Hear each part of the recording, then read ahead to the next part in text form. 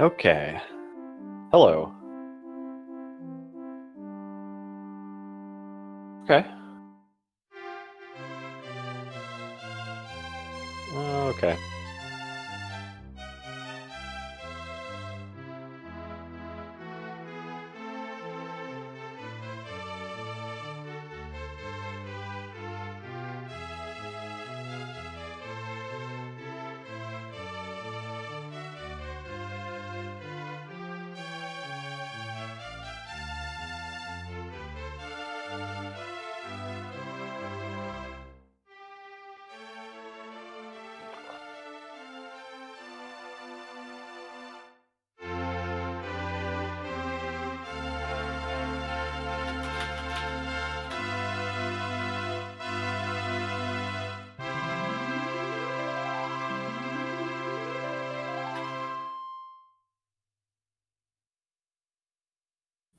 Hello?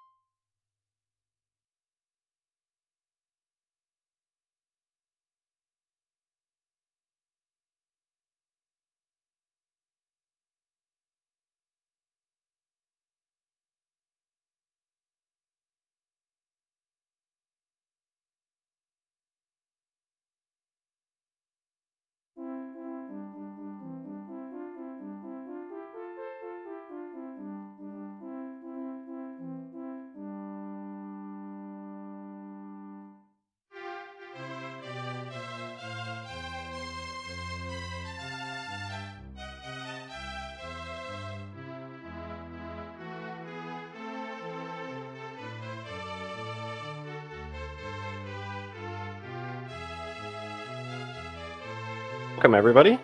My name is Sumdiener and you're watching twitch.tv/randomania. Tonight is, we're going to have a match on the Dragon Quest I Super Famicom tournament. Coming up as Lavkian versus Lavitz951. So this is Dragon Quest I, the Super Famicom remake version. It's not actually a randomizer, but we'll be going through this game as quickly as we can. And just coming up, this is a loser's bracket match between these two players, so both players will need to win the match or be eliminated. So hopefully we'll see a really good contest between these two players. Let me...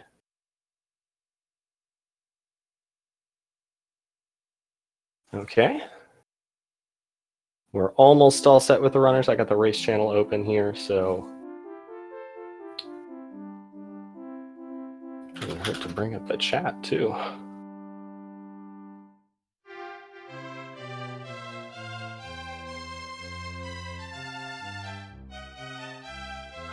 Okay. So coming up, we're going to see Dragon Quest I for Super Famicom. So there's not going to be too much in the way of randomness as far as the characters and the monsters go, but the encounter rate and some other factors are still going to cause a lot of divergence in these two players who are going to have to adapt as the run is going to do well at this game. We're doing a category called Dragon Loop. In the mid-game section, we're going to be utilizing something called the Dragon Loop to earn a large amount of experience to get us strong enough to do the rest of the game.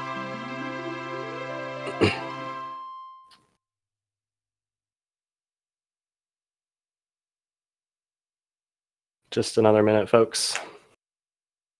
One racer just needs a minute.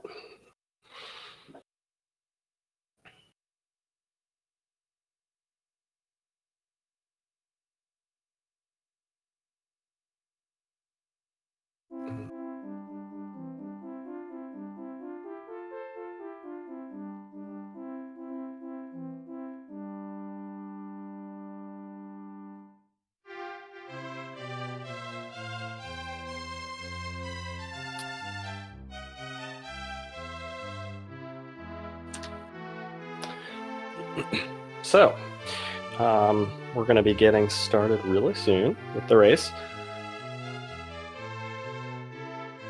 So we're going to see a lot of differences in this remake version for the Super Famicom. Well, obviously, notably, you can see here the text is in Japanese. This Super Famicom version was not released in North America, although we did get the Game Boy Color port of Dragon Warrior 1 and 2. It's very similar to this version. We'll also be using the Japanese timing rules, so the timer is going to start at the power on and not going to finish until the end screen at the end of the credits. Don't worry too much about the Japanese text. It's pretty straightforward. Anybody who knows the original Dragon Warrior will find this very familiar, and I'll be on hand to answer any questions you may have. I'll be going through this. It's not very complicated.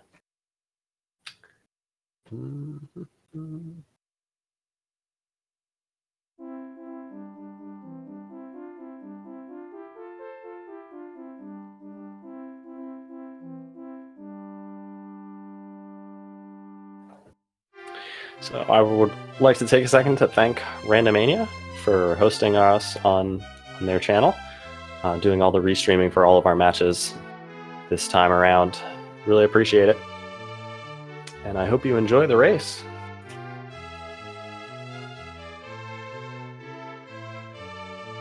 There we go. We're going to get started really soon. Here it goes. Guys, the countdown has begun, so the racers will be getting started here in just a moment.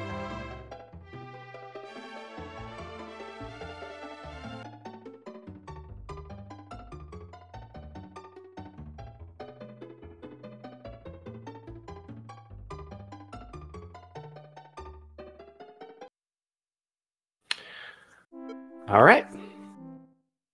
So the race has begun, and you'll see here the racer selecting a particular name here, Lavkian's Bopo.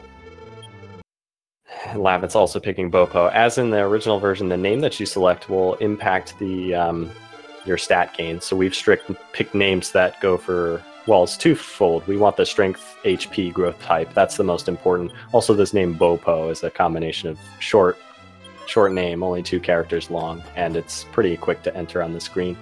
So the game begins here in the throne room, and the king gives us our quest for the beginning of the game. See, the Dragon Lord has invaded the castle, stolen the Orb of Light, kidnapped the princess, and it's our job to go beat him up. And that's what we'll be spending this game doing.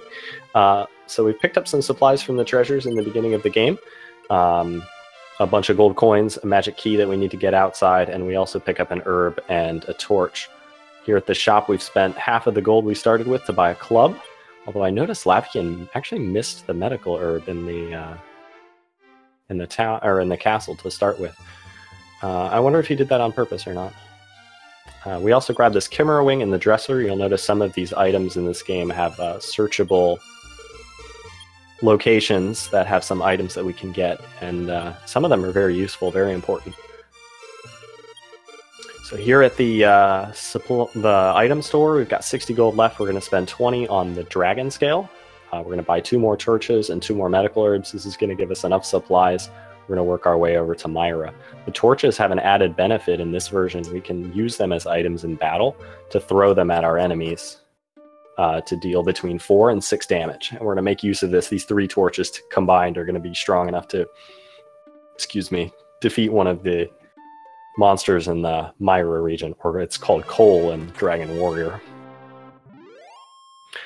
So now we've hit the overworld, we've got our club, our dragon scale. It's time to start fighting monsters. Before we proceed too much further, we really want to reach level 2. So we're going to stick to these hills tiles. We're going to see blue slimes, red slimes, and Drakis here. Drakis are worth the most experience, 3 points. We need 7 points to reach level 2. So if you're familiar with the original game, in this remake, the monsters are worth a lot more experience and gold. The experience values are adjusted a little bit, but for the most part, leveling up is a lot quicker. But we really want to reach level 2. It's going to improve our strength a fair bit, and it's going to make handling the ghost in the next region a lot safer. Maximum HP also increases considerably, so then once we go to use one of our medical herbs, we'll go to a higher max, 22 now. So the stat gains are fixed. Both players picked the same name, so we're going to see the same stats once they level up. Both have reached level 2 and are heading east now towards Cole. Lavitz fighting the ghost, but getting a lucky dodge, defeating it without taking any damage. That's really good. So the strength bonus gives us an extra point of damage against the ghost. And the higher max HP makes fighting him much more reasonable. So they'll be fighting their way towards the next area, earning as much experience as they can. They won't necessarily fight monsters until they reach level 3, but they'll want to be close to level 3 before moving on. It'll probably be based on when they decide to heal with medical herbs. So Lavitz wisely deciding to use his medical herb in battle against the ghost once his HP got too low.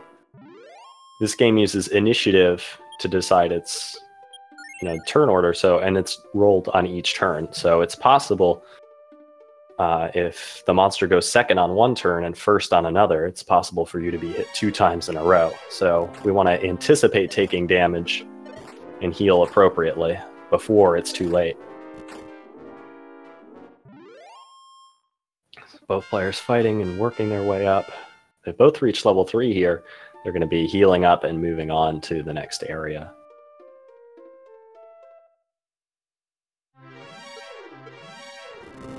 So Lavkian, good luck here. He's encountered the Scorpion. Scorpion is your best friend in this region. He's the easiest enemy to defeat. Usually is defeated by the 3 torches, although his torches are rolling really low. All the 4s. Oh, that's really, really bad luck. All minimum rolls on the torches, and the Scorpion was not defeated. He was out of medicine, so he had no choice but to fight or run. And I don't blame him for fighting. The thing probably only had 1 hit point. So he's going to have to make the walk back to Myra, which should be okay. And he'll get the experience and gold he needs made back up along the way. Lavitz defeating the Scorpion as expected with the torches. He's going to make his way here into town. He's going to pick up the Fairy Flute. We're going to need this to fight the Golem about 30 minutes from now. There's also 2 items here in these dressers, the Clothes and Strength Seed. In this version, we've got some usable stat seeds that we can use to increase our stats. The values for these are random, and as such, the strength seeds, which are very important, we're actually going to be hanging on to these, making sure we save the game before we use them to make sure we get some good values. Lavitz here is playing a little bit more of an aggressive route. Oh, he's already reached level 4. That's really early. This isn't the most safe route, but it is a little bit quicker. He's gone ahead once he was finished his business in Cole to use the Chimera Wing to go back to town rather than using the Death Warp and using the Strength Seed. Using this Death Warp and the Strength Seed will take longer, but it will get your experience higher because you'll need to fight some additional encounters with the Hurt spell. But it also lets you use the Strength Seed early and you get the benefits of having some extra damage for the Mountain Cave, which is going to help out a lot. But going here sooner is just going to be faster. So Lavitz should have plenty of experience and gold for everything he needs. He's made his way here to Garenham. He's going to rest up at the inn, because we're going to be doing the next part, the Mountain Cave. So one of the important things to do in the Mountain Cave is we've got to get the Death Necklace, and to do that safely, we need to make sure our inventory is full. Lavkian has made it to Cole, not too far behind. But since he died, he might have to do the Death Warp strategy and take a little extra time getting his supplies.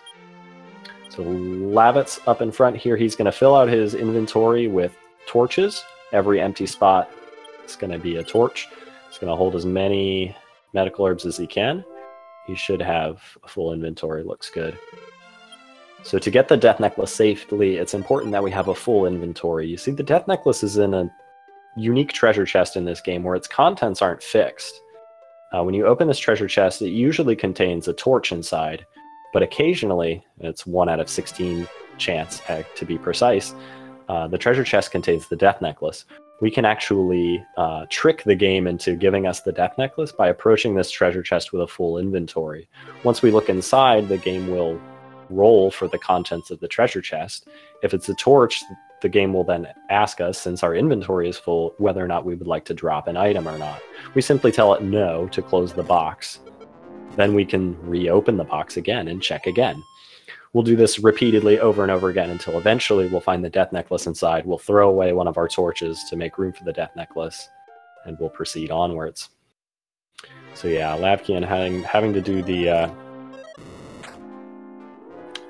slightly slower technique here. This is he's going to fight a couple monsters down here in the Mountain Cave region to get enough gold to buy his supplies. Lavitz has got his supplies and he's moving towards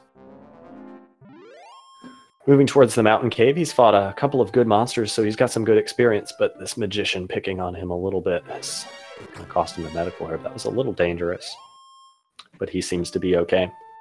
Well, there's another scorpion. Tasty scorpions. He should have no problems reaching level 5, which is sometimes a little tricky with this route that he's taken. Lavkian, on the other hand, on the left, should have no problems reaching level 5 comfortably, which is something that you really want to do before finishing this Mountain Cave region. And it's going to be difficult to earn more experience once your MP runs out. Still, Lavitz not really having a problem. Scorpion is your friend, hooking him up with lots of experience. He's actually got 2 MP left, so he could potentially fight one more enemy. No, I'm sorry, he's got 4 MP. He's rolling in experience. He's going to fight this Maida, but ooh, rude Maida took the hurt spell and the clubbing and still didn't die. Wow. That's too bad. I wonder if... No, he's going to have to just try again. He's going to have to walk out on foot and try again. I was wondering if he was going to use the strength seed, but then he would have to purchase an additional torch or other supplies. And while he might be inclined to get more medical herbs, I don't know that he wants to spend that much time. The item shop in in Brecken area is a long walk, so you waste a lot of time getting more supplies there. Looks like he's just going to go with his MP being what it is. He can either fight things or use the use some of his MP for the heal spell instead, now that we've learned the heal spell at level 4. Typically, you'd want to conserve your MP for attacking in this section, but it might actually be really good to use some of it for healing, since experience won't be as much of a concern. Lavkian encountering the Skeleton. Skeleton is the strongest enemy out here. He gives a lot of XP, but he's only safely approached by using Hurt 2 times. And then on top of that, he's probably going to hit you to the point where you need to heal. So unfortunately, Lavkian already using 2 of his medical herbs before we're even reaching the cave. Lavitz working his way back to the entrance. So we didn't get to see much of it earlier, but that's why these runners will be traversing this mountain cave through in the dark. As I mentioned earlier, that Death Necklace treasure chest requires our inventory to be full. So using a torch will make it so our inventory is not full. There is a path that you can use to go through by using a torch, by collecting the items in a different order. It requires spending additional time on the 2nd floor of the cave, which is actually kind of dangerous. Generally not a good idea.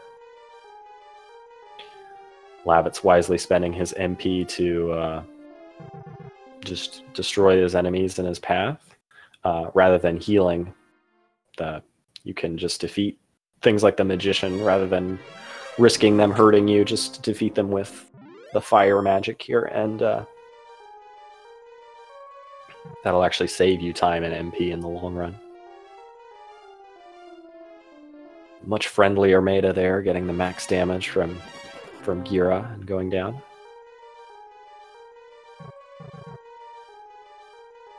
Alright, so Lavkian's working his way around. He's almost onto the 2nd floor.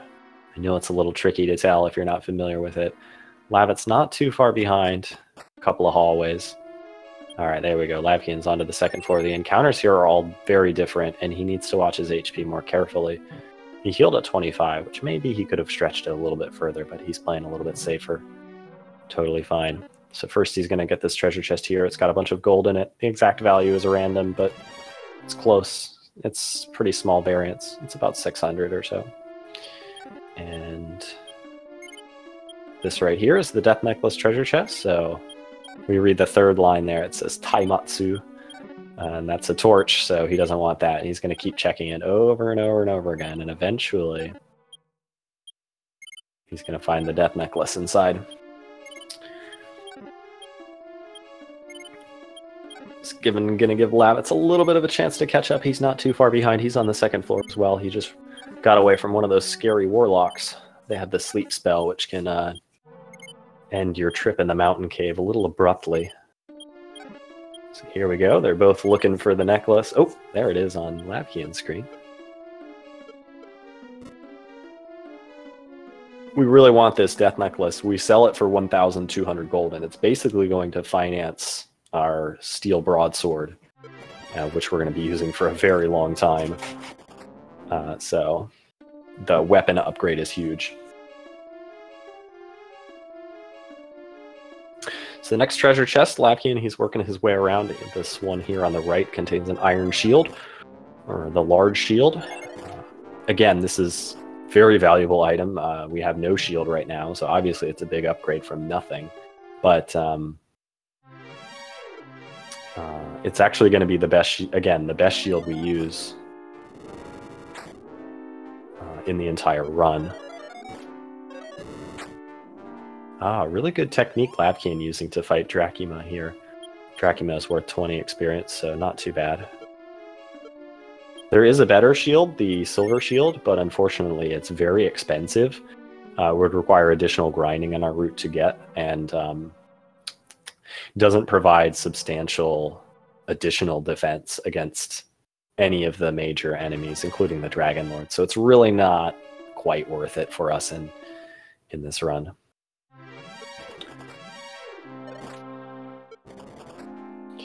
So just a couple more treasure chests, and Lavkian will be done here in the mountain cave.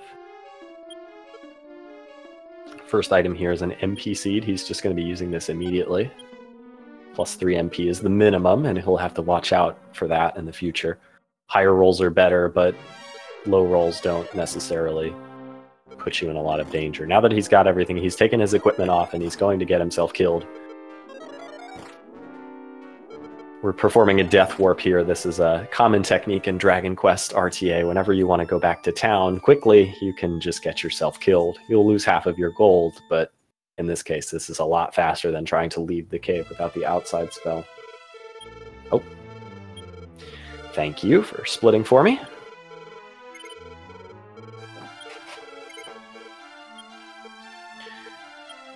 Big special thanks to Norestra for helping us with the restream here and helping me out. Okay, great. Lavkian, first try, he's saved the game and rolled his strength seeds. We're looking for a total of at least 5. They can roll between 1 and 3, so we want to save the game and roll those seeds together. He rolled the first one for 2 and the second one for 3, so that totals 5, so he is good to go. Lavitz right behind. He's taken his equipment off, and now this warlock here is going to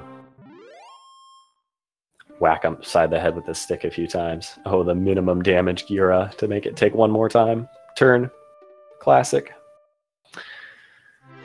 Now Lavitz has also died.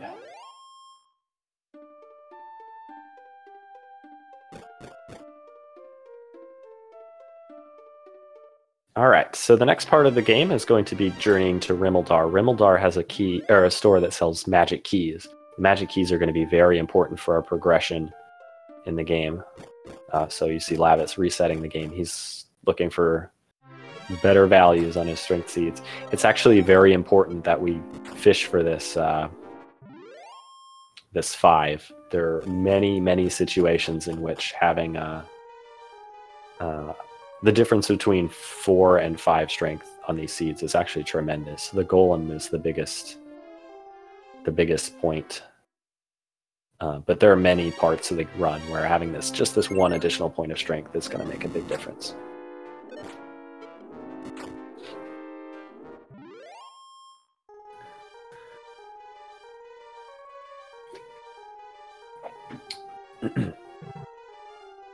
All right, so he's journeying through this mountain cave here in the dark. This is just out of convenience. This is the marsh cave, not the mountain cave. We're done with the mountain cave.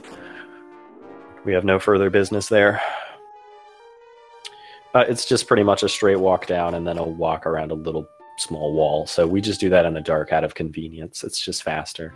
He's working his way over here to Rimeldar. He's going to fight the monsters along the way. Be a little careful with this warlock who can deal a lot of damage with his magic. And then, of course, as I said earlier, that sleep spell can always be a problem. He's reached level 6 already. That's good. We definitely want to reach level 6 before we reach Rimeldar, although preferably we'd like to earn a little more experience than just that. His encounter rate's been really high. He's got to be careful. Still a fair bit of walking to go. I think he's out of medical herbs and only has 5 MP, so he's going to have to be careful making his way.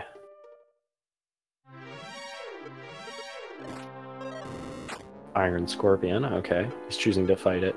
He's going to use the fire magic and then... Oh, he doesn't have an additional torch. That turned the Iron Scorpion defended, so the second fireball did him in, but he's got no way of healing. And unfortunately, this wolf here is very strong. Okay, good runaway. Alright. Looks like he made it to Rimeldar safely. That's good. That was a little scary. Just, probably could have taken 1 hit. Well, yeah, he would have taken 1 hit from the wolf, but 2 hits would have killed him. So the run rates for this game are the first 2 attempts are 50% each. The third attempt is 75% chance of success, and the fourth attempt and on is the 7/8 chance, 87.5%. All right, so Lavkian's made its way here to Rimeldar. We're going to do a bunch of inventory management stuff. We've thrown away our club and our clothes. We're going to be getting better equipment, so we're just making room here. Inventory space management is part of the run here, as we saw earlier, so of course the death necklace, but in other parts of the run where we're trying to hold other equipment. We also bought 6 magic keys. That's the most we're allowed to carry. We picked up a defense seed and used that, as well as some additional gold coins. Sold the death necklace, purchased the steel sword. It's also going to get some extra supplies here. 2 chimera wings and a bunch of medicine. More medical herbs. He'll also be grabbing the HP seed, the life nut that's in the town before leaving. There are 3 HP seeds scattered throughout the game that we'll be collecting that will give us between 4 and 6 additional maximum HP per seed for a range of 12 to 18 additional points.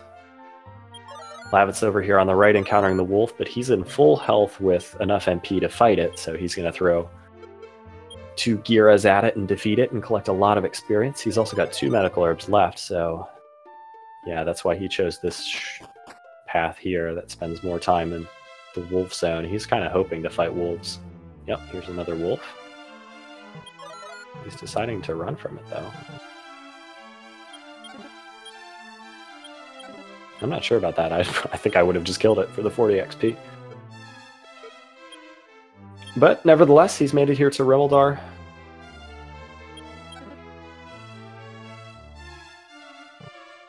Maybe he was concerned about the HP he was missing, in which case I probably would just the medical herb then. Okay. Either way, the wolf is likely to outspeed you, so it's not going to matter too much. We'll be fighting plenty of things in our effort to reach level 7 along the way in the next dungeon. Lavkian here he picked up that HP seed and he used one of the chimera wings to get back here to the castle. He just used a key to collect the items in the treasury, which have a whole bunch of useful things. An additional magic key, some more gold, and 2 more stat seeds, an agility and another MP seed. There's a second life seed here in the dresser in the basement, as well as another medical herb. And of course, the Stones of Sunlight. The Stones of Sunlight represent one of 3 very important quest items that we need to make the rainbow drop, and we need the rainbow drop in order to get to the Dragon Lord's castle at the end of the game. So very important that we get the Stones of Sunlight. Now we're ready to move on. So the next place we'll be going back to Garenham. We'll be going into the grave this time, the grave of Garen, to collect the silver harp. The silver harp is going to be used to trade for another one of those quest items for the rainbow drop, so very important to collect this silver harp. Just as importantly, however, we're going to be continuing to train up and make progress towards level 8, which is going to be the level we need to do the golem successfully, which is a very important part of this run. So here in Garenham, before we set foot into the grave, we're going to rest up and buy this chain vest, chainmail armor. Again, this is going to be pretty good armor. Big upgrade over the clothes, which we threw away to make room for other things earlier. Just going to make sure to equip all of his stuff. Steel sword. Oh! He's being blocked by an NPC here. You can't see him, but yeah, he's standing in the way. There he is. Thanks, pal. Lavitz not too far behind. He's going to be collecting his items here in the castle and making his way to Garenham.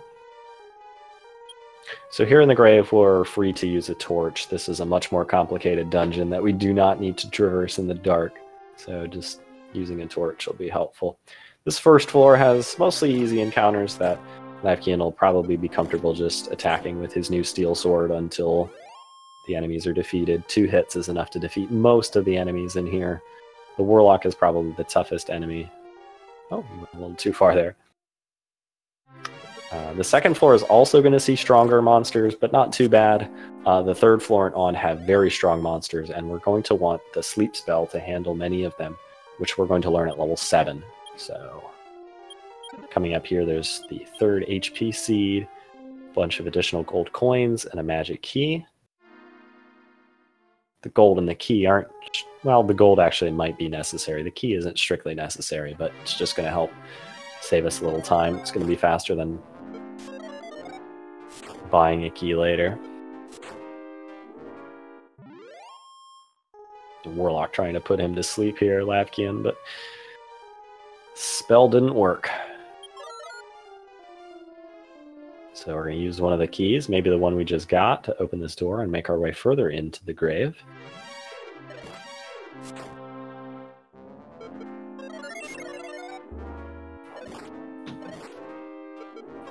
Oh, sleep spell.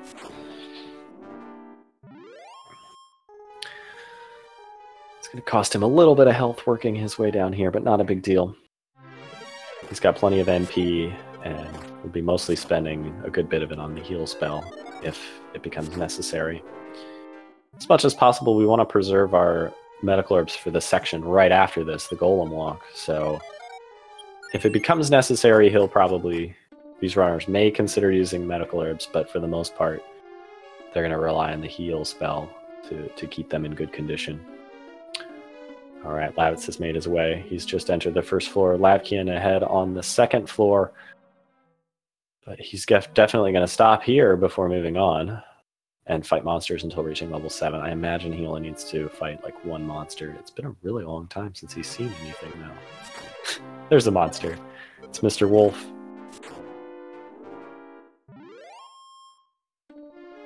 Good. Opting not to use Gira. A strong damage roll in the first swing probably helped to motivate him, but he's going to need a fireball for the Iron Scorpion here. Good. That should be close. Yep. Excellent. Now that he's reached level 7, he's going to heal himself, maybe twice even. You really want to be in good condition moving on. Most of the enemies down here are beatable, although somewhat dangerous, but there's one enemy in particular down here, the Wraith Knight, the skeleton. This guy here. Oh, back attack. Oh, that's really bad. Oh, he got away. That was a good luck there. Yeah, that guy is really strong, and we can't fight him. Trying to fight him in battle will usually result in us being defeated. He's very resistant against sleep spell. Over, I think it's like 12% chance of working on him. It's very low. And the heal spell really isn't cost efficient at dealing with him. So, gotta run from the Wraith Knight. I think he can heal himself too, can he? He's really not somebody you want to mess with. The other monsters down here can and really should be battled. We want to get experience. As I said earlier, we want to be level 8 to do the Golem Walk, the next section coming up, so...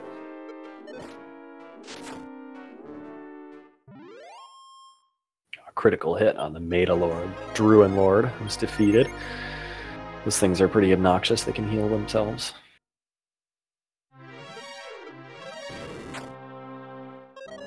This here is the Hell Ghost.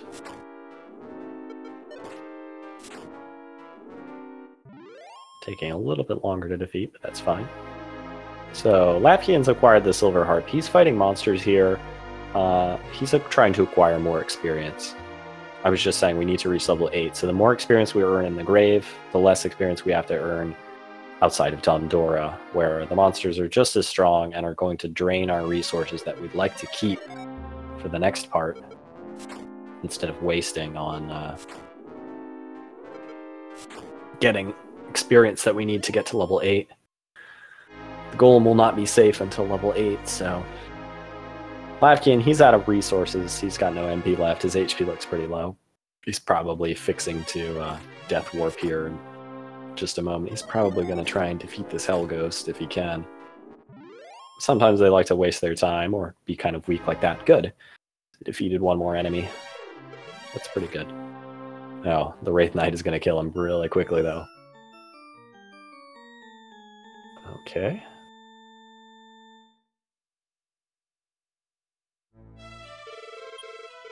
Oops. Good. All right. So he's completed the grave. He needs 129 experience till the next level. That's really pretty good spot to be in. So he's ready to just use the camera wink and move on to the next section. So this is one of the most treacherous parts of the game, and could be a little bit bumpy for one of these runners, or both of them. Hopefully it won't be too bad. But it is a very risky section of the game. This next part, we're going to be looking to go fight the golem that guards Melchido, Cantlin town. In this version, unlike in the original, where he's basically worth no experience, in this version, he's worth a tremendous amount of experience, 2,500 points. Defeating him at level 8 is going to catapult us straight to level 11 and make a lot of other options available to us as far as earning experience goes, including the dragon loop, which we really can't do too much with until we're at least level 11. Lavitz not too far behind, dying in the grave.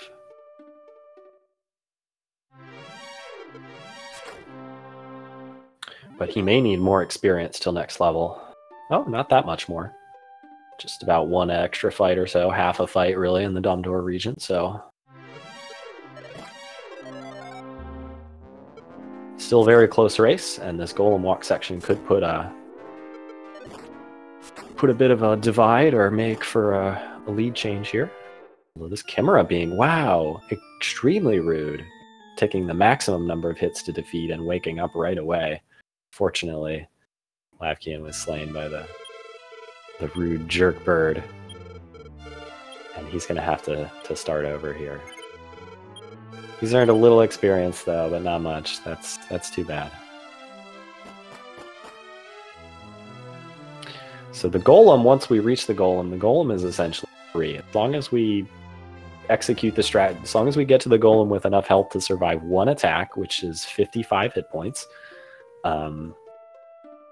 and we execute the strategy correctly, like there are no menu mistakes, then we can't lose the battle. It may take a long time, but we will defeat the Golem. However, reaching the Golem at level 8 is no easy task. We'll be walking through some of the most dangerous overworld sections at an inappropriate level. We do have the sleep spell, the heal spell, and plenty of medical herbs to help us get through as easily as we can, but this section features some very powerful monsters, and sometimes the things we try to do, well, they just don't work. In the case of the fearsome Shadow Knight, Kage no Kishi, we really have no recourse except to just try and run, and even 2 run fails can mean the end for our hero, Bopo. So dying here in this Golem Walk section is not uncommon, but this is the main reason why we were really concerned about reaching level 8. Our maximum HP will not be high enough to defeat or to survive a blow from the Golem for sure until we reach level 8. Going sooner is just asking to get bopped.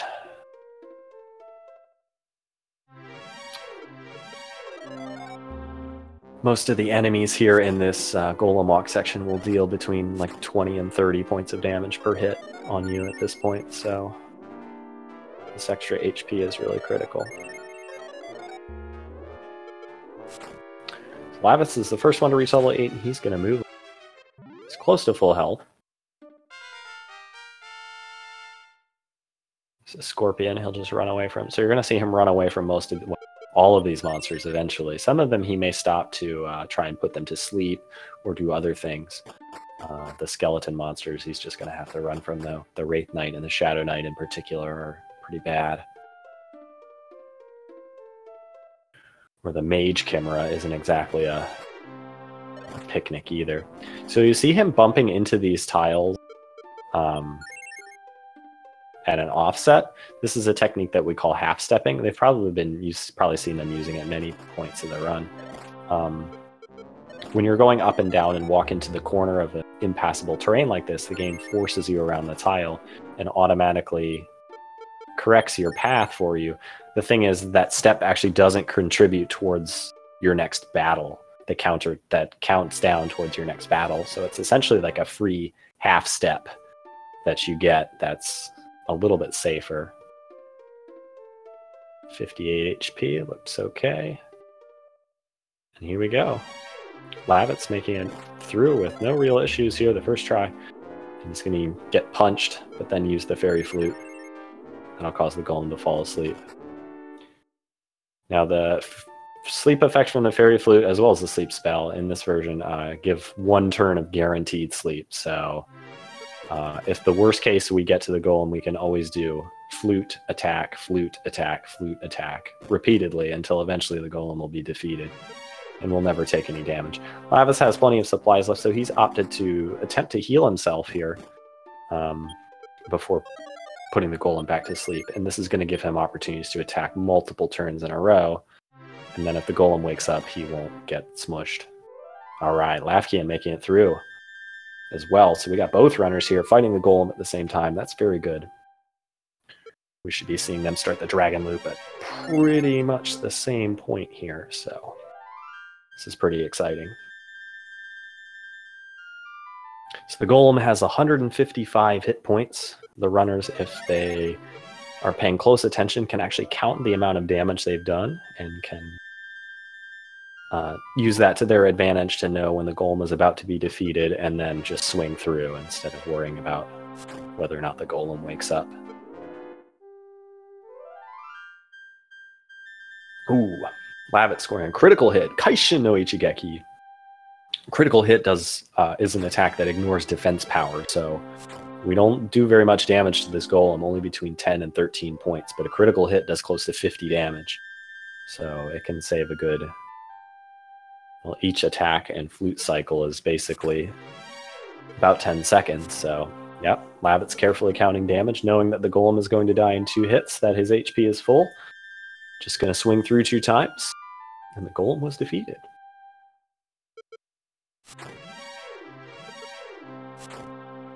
So as I mentioned earlier, he earns 2,500 experience, catapults him straight to level 11, gives him access to this next town here, Melkido, or Cantlin.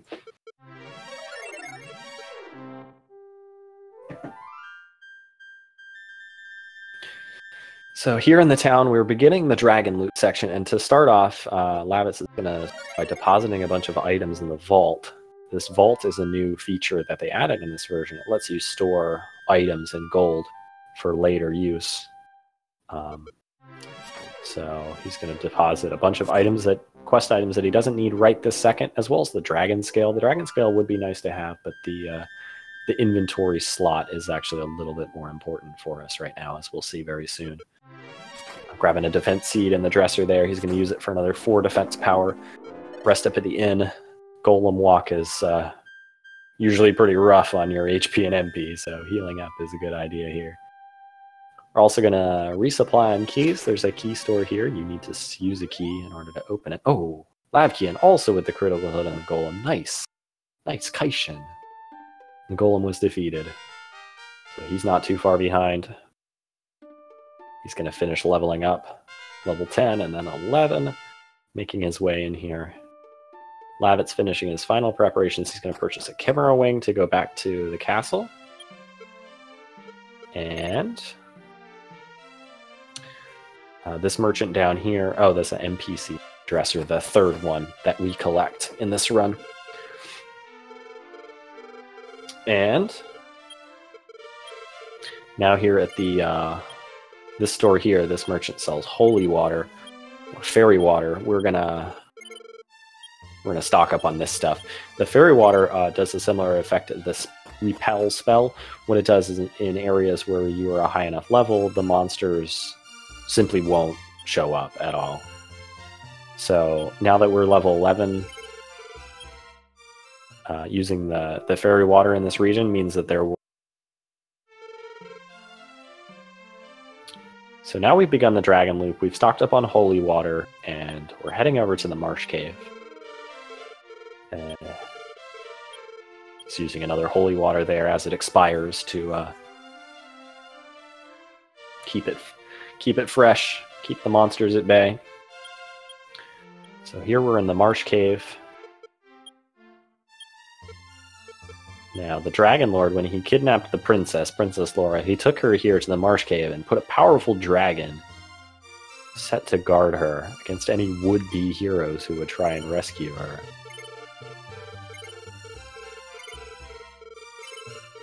But we're not just would-be heroes, we're true heroes, and we're going to go to the dragon, rescue the princess.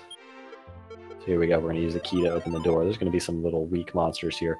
The holy water is not consumed in the cave, but it doesn't work in the cave either. So, okay. So here he's going to fight this dragon. The dragon has 153 hit points, and the maximum damage it can deal is 20. So as long as Lavitz keeps his HP above 40 hit points, then he's safe to attack. Anytime his HP goes below that, he's going to use the heal spell. Again, he's going to be counting damage. Once the dragon gets very weak, he's going to stop healing himself and just keep attacking. The ideal strategy for the dragon loop section, and this is going to be a prevailing theme throughout this dragon loop section, is trying to end these battles with as few remaining hit points as possible. So counting and planning your attack is very important. So Lavitz finishing the first dragon at level 11, earning 950 experience and going straight to level 12. Wow, that's great. He's got 27 hit points left. That's not too bad. Anything under 30 is good and it's totally fine. So here he's going to talk to Laura. She's impressed that you rescued her from the dragon. Climbs in your arms. We're going to take her back to the castle, right? We just learned the outside spell at level 12. That'll get us right outside of the castle. Except I've been misleading you. We're not taking her back to the castle. We're going to take her to the swamp, and we're going to walk around in the swamp until we die. Oh dear. Lavkian finishing that dragon off a little bit sooner than he anticipated. HP on that one. Alright, so we died with the princess, and you'll notice she's no longer with us. She's actually been taken back to the marsh cave, and the Dragon Lord has stationed a brand new dragon for us, guarding her in the marsh cave. So, we're going to go back to the cave, and we're going to fight the dragon again. As we saw earlier, he's worth experience, and that's a lot. Fighting him is not too bad, and with the holy water repelling away all of the monsters, getting back and forth to this marsh cave is actually going to be pretty swift. So we're going to be fighting this dragon over and over again. So to do the whole loop is basically leave from the castle, head to the marsh cave, defeat the dragon and collect your experience, talk to Laura and get her to come with you, and then die while Laura is in your arms. That'll reset the whole thing and we can start over. We're going to be doing this in this Dragon Loop section a total of 7 times. We'll be defeating 7 Dragon Loop dragons. Each dragon will be a little bit different, and as I said earlier, there's the prevailing theme of trying to finish these battles with low HP, but each fight is going to gradually change and evolve as our character gets stronger. So now we're level 12, and the average number of hits we need to defeat this dragon has gone down. But we're still needing to count damage. Our damage ranges have changed a lot. Our initiative rate begins to change as we level up, although there really isn't a big change until 12 to 13, and then 13 to 14. See the biggest jumps in initiative rate. So it lets us change our strategies a little bit.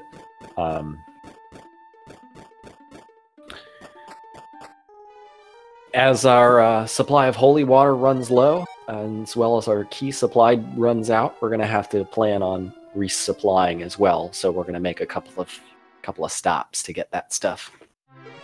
Lavitz finishing dragon number 2. Again, with close to 30 hit points, but he should still be fine. He should still have enough holy water steps to die in the swamp before his holy water runs out. That's the basic goal.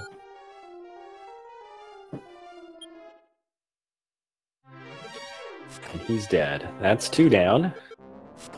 Meanwhile, Lavkian over here on the left fighting dragon number 2 of his own, not too far behind.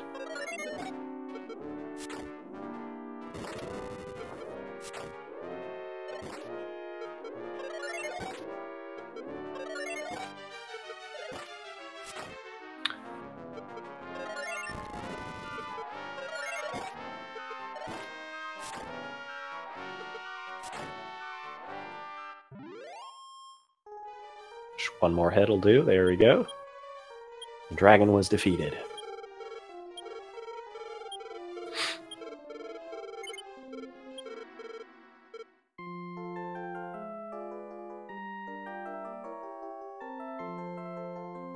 Lavitz using the last of his holy water. This will give him about 30 steps, 30 HP in the swamp worth of holy water. So as long as this dragon goes about the same as the others have gone, then he'll have no problems finishing this segment with enough holy water. We're out of holy water now, so after the conclusion of this one, the third dragon, this is when we're going to resupply on holy water. We're going to refill our inventory. This is why we put away all quest items as well as the dragon scale. Having this fairy water, the room for all of this water is actually much more valuable. Something you'll just notice there a fight ago on Lavitz's screen is probably noticed throughout this run. The runners, as they encounter one of these weaker monsters in the cave, they'll use that opportunity to heal themselves. We've taken a little bit of damage walking through the swamps in order to get to the Marsh Cave, so we want to be topped off before we fight the dragon. In this case, we can use something like a ghost or a scorpion to heal up in battle, which is actually faster than using the menu. So getting a battle, using heal, and then running away basically resolves in about the same time as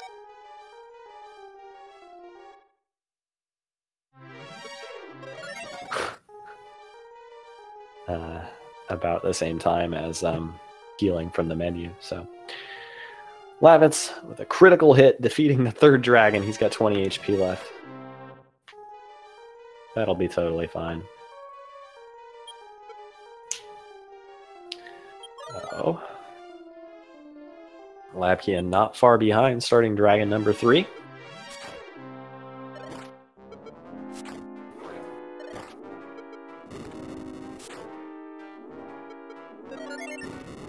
So defeating the third dragon has leveled us up to level 13 and given us access to a brand new spell, the return spell.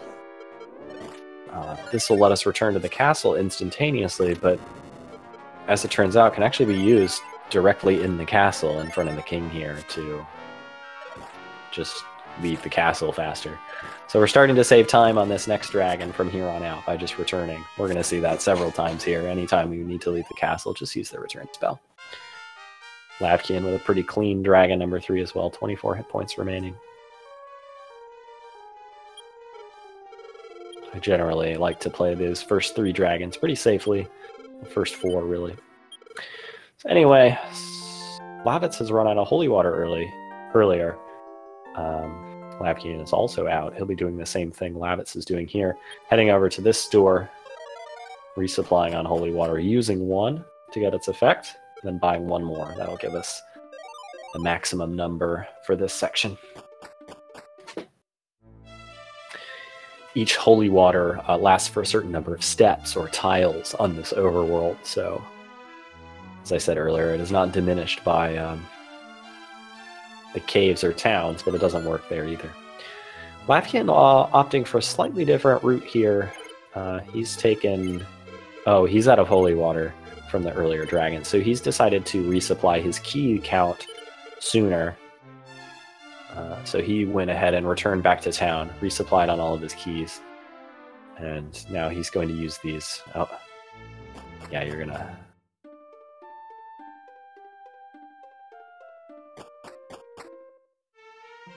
Yeah, he forgot to get the holy water now, which means he's going to have to come back and buy additional keys again. Hopefully he knows to do that. Yeah, I've made this mistake too.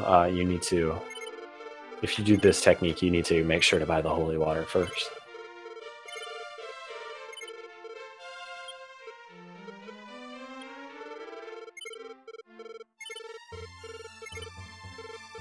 Otherwise, you're going to be short a key. Lavitz is on the 4th dragon. He's level 13, so his damage ranges have gone up. His initiative rate has also increased quite considerably from something probably in about the 70% range at level 12 to now like 90% at level 13. Probably better than that. So we can play these dragons a little bit little bit riskier if we want. Dragon number 4 with the path that he's chosen. Really? Yeah, okay, good. Lavkian is resupplying on keys. Should make sure that he has 6. Good.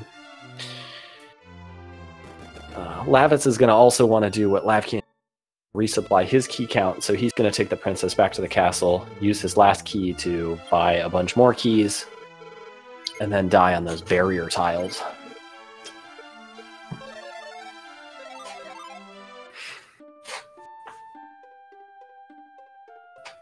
Now, unless anything really tragic happens, both these runners should now be, after this, fully stocked up on keys. For the rest of the game, there will be no more key shopping.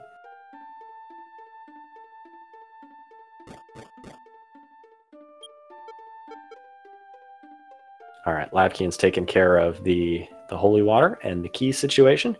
He's heading over to dragon number 4.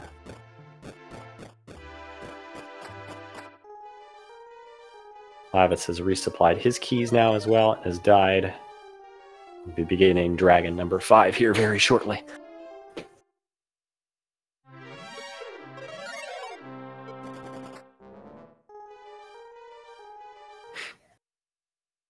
Lavitz just taking a little bit of an extra edge there on account of Lavkian having to walk through the castle twice. But still probably only maybe 2 minutes, less than that, separating these two players. Which, coming up after the Dragon Loop, is one of my favorite sections, the Axe Knight. The Axe Knight who guards Roto's armor is another one of these potential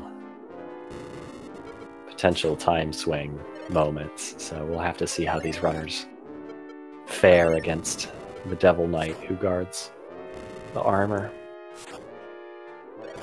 And of course, as always, this race is never over until it's over. Anybody who's familiar with this run, or if you're not, I'll tell you now, the final dungeon is extremely treacherous, and dying there costs a tremendous amount of time. The final boss is not free by any means, and can kill and will kill even the most experienced players. So even though some player might be seemingly quite far ahead, getting to the end of the game and then dying means losing a lot of time. So these runners being this close, a nice 6 HP dragon for Lavkian.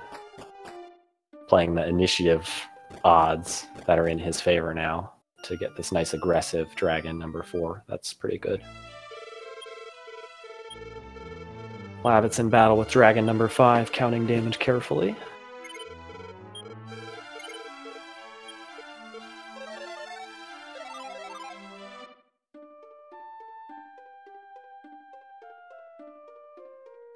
Looks like one more hit should do it. Good.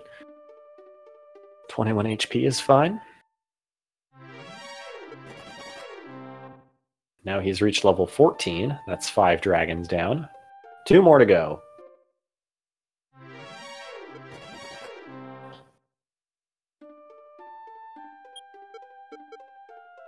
For the second set of dragons, the HP is a little bit tighter. The holy water's a little tighter, so you really do want to try and push these dragons. The good news is our initiative rate is much better, so we can play a little bit more greedy. Okay. Lavitz has defeated 5 dragons and died again, so he's completed 5 rounds.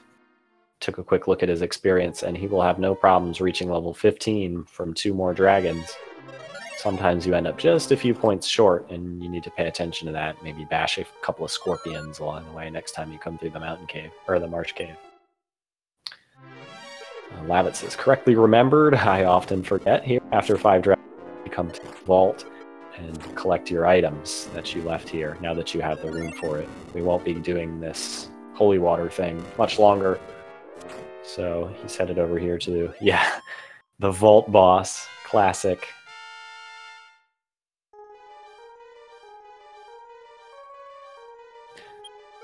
It's actually quite difficult to do all that set of menus quite efficiently.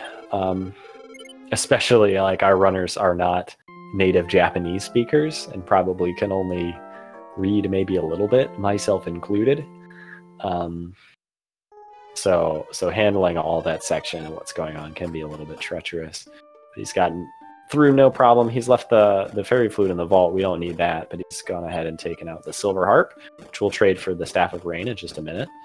The dragon scale, which he equipped, and stones of sunlight. Lavkian being slain by the swamp after 5 dragons, he's going to be heading over to the vault and get his supplies. Also, he's going to be good on XP, so good news.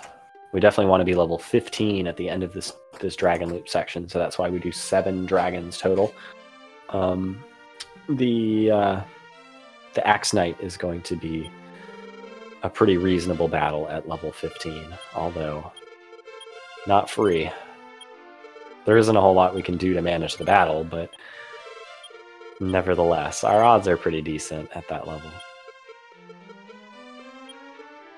It's approaching dragon number 6 in a fairly conservative way.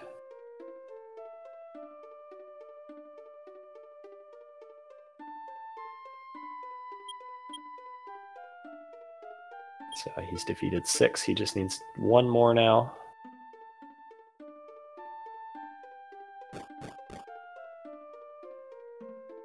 Lavkian's collected his vault gear.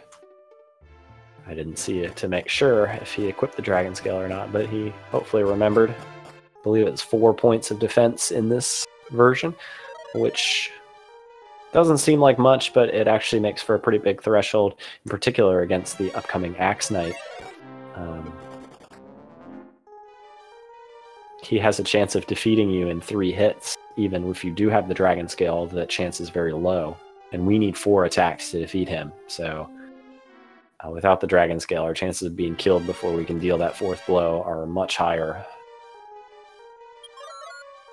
So remember to get your dragon scale. Remember to equip it.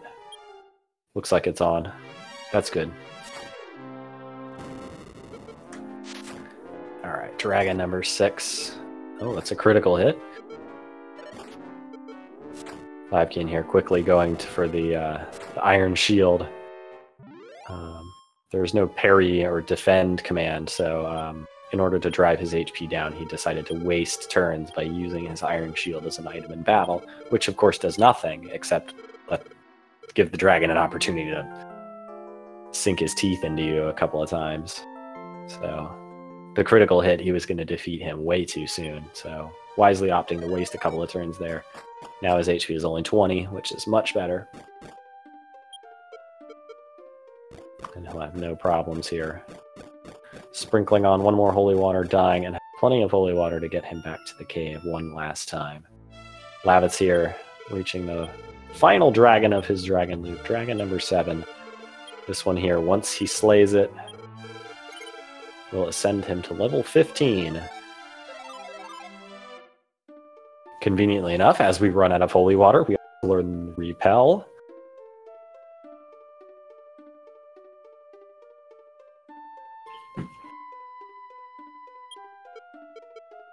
And there we go. Lavitz has defeated 7 dragons and reached level 15. Lavkian not far behind, traversing through the swamp outside of the marsh cave here en route to the final dragon.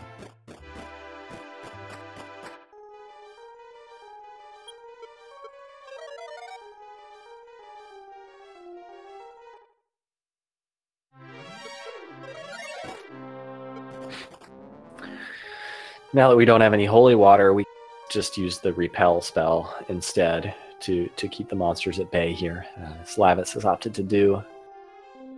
We've taken the princess with us again. We do have the intention of fighting the Marsh Cave Dragon one more time on our way through to the final dungeon. So taking the princess here and dying with her at some point will ensure that the dragon comes back for us one more time. But depending on the fate of our runners at the Axe Knight, you may see our hero carrying lore around for quite some time. Or maybe not. We'll see. While we're over here at the Marsh Cave, this is a pretty efficient, pretty reasonable time. We'll just cast Repel a few times, walk up here, and trade in our Silver Harp. for the Staff of Rain. Lavkian here, finishing up the Dragon Loop. Just a couple of seconds behind.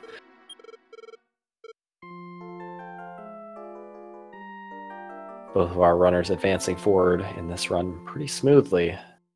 Small setbacks for both of them, but nothing too severe just yet.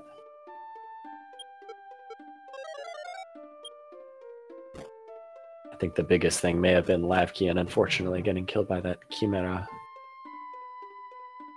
outside of Domdora. That was kind of rough.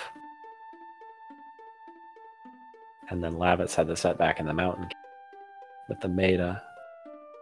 So I think that's been the two major things. But other than that, we're on to the next thing here. Coming up, it is the Axe Knight. Akuma no Kishi, the Devil Knight. Buried in the ruined town of Domdora, Hawksness, is Roto's armor, or Erdrick's armor in the Dragon Warrior version. This is the best armor in the game. It has a bunch of super awesome properties. Most notably, it has the highest defense power of every suit of armor in the game, makes us immune to damage tiles, and allows us to recover 1 point of missing HP with every half tile we take. If you notice, this game is broken up into half tiles instead of full tiles. Each half tile will restore a full point of hit points.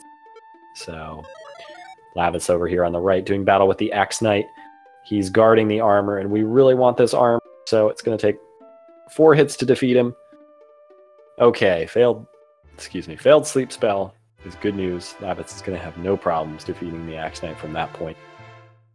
Typically in the Axe Knight battle, all we do is continue to attack until the Axe Knight dies or until we die. Typically what will happen is you and the enemy will trade blows, and then on the last turn, if you go first, you'll win. If the Axe Knight goes first, you'll lose. However, the Axe Knight also has the sleep spell. If he tries to cast sleep spell and fails, this is very good. It's giving you an extra bonus turn, basically. But if you fall asleep, you're in a lot of trouble. You have a chance of waking up immediately, in which case the sleep basically didn't do anything, but being asleep for even 2 turns is basically a recipe for dying to the Axe Knight. Oh. Okay, good. Thank you very much. Mark the armor for me. Lavitz has acquired Roto's armor, and he's going to be moving on to the next part of the game, where we are going to begin our final preparations for the end of the game. We're collecting the best armor here. Yeah, so we're definitely going to be making our final preparations. We need the 3rd item to make the rainbow drop, Roto's token, the Seal of Erdrick, which is buried in the swamp south of Cantlin. So we're going to have to head down there. Oh no! Oh, Lavkian was back attacked by the Axe Knight, but Sleep Spell failed. Sleep Spell worked that time, but he woke up immediately. This fight is still going okay. If he can just go first with 4 hit points left, Lavkian defeats the Axe Knight as well. First try, nice job. Both players advancing through that section, no problems.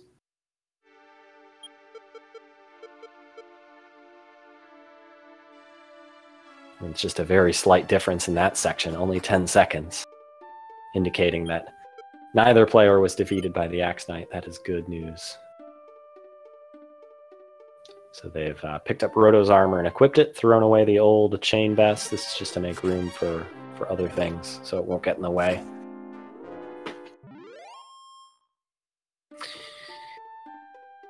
All right, so we're pretty much all set. We've got all 3 items to make the rainbow drop, and back attack by Metal Slime, and he ran away. Classic Metal Slime.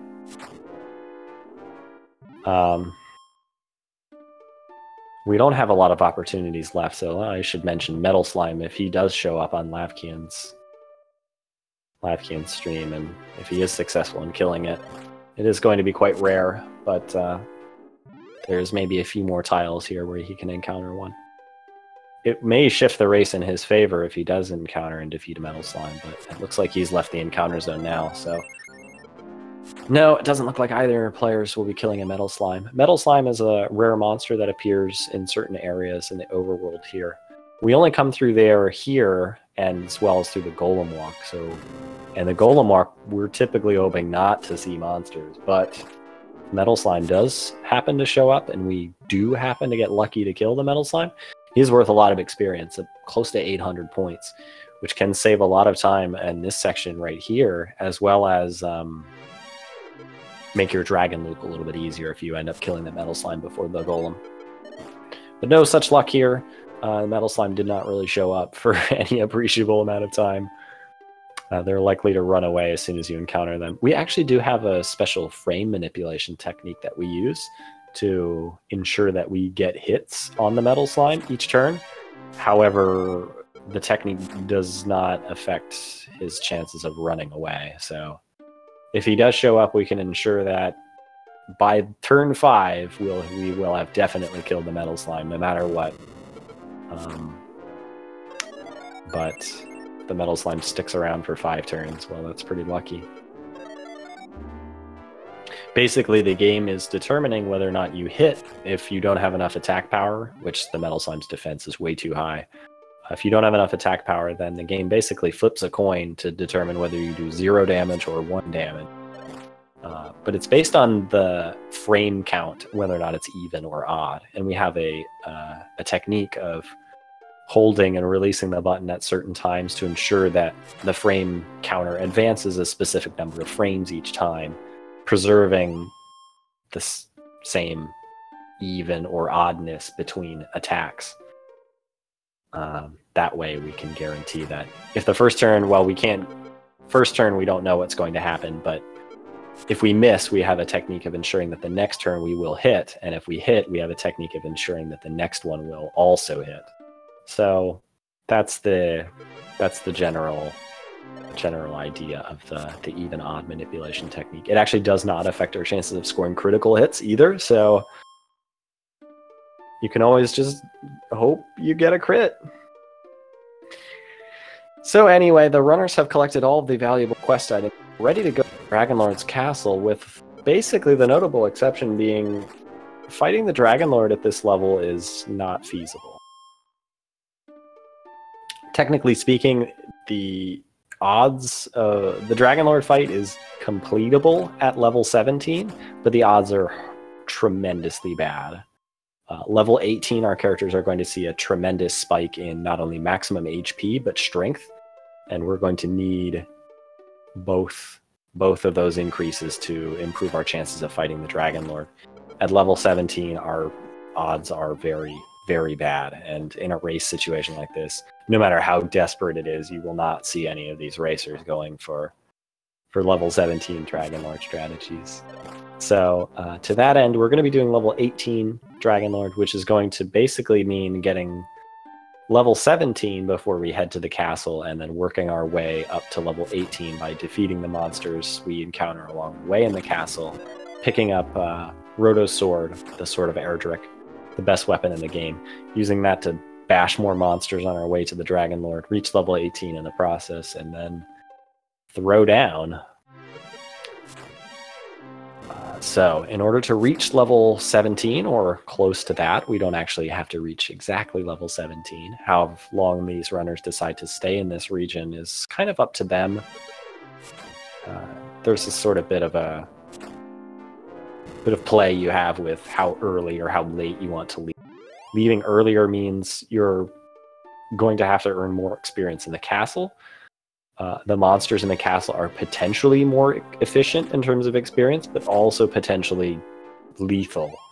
And dying in the castle is going to cost a lot of time. So typically, if you want to be safer, you want to spend more time out here in this Cantlin region, grinding as close to level 17 or even beyond level 17 if you'd like. But going too much further beyond level 17 is probably not really worth it.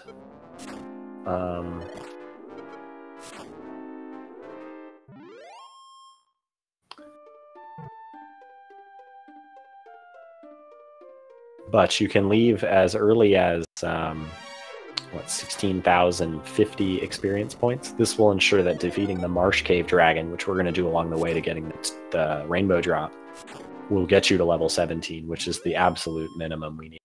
We're going to be taking advantage of an inn at level 17, so getting to level 17 and then replenishing our HP or our MP, excuse me, to maximum is going to be very critical.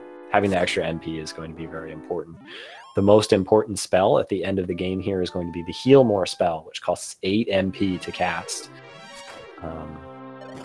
We're basically counting how much MP we have in how many casts of Heal More do we have.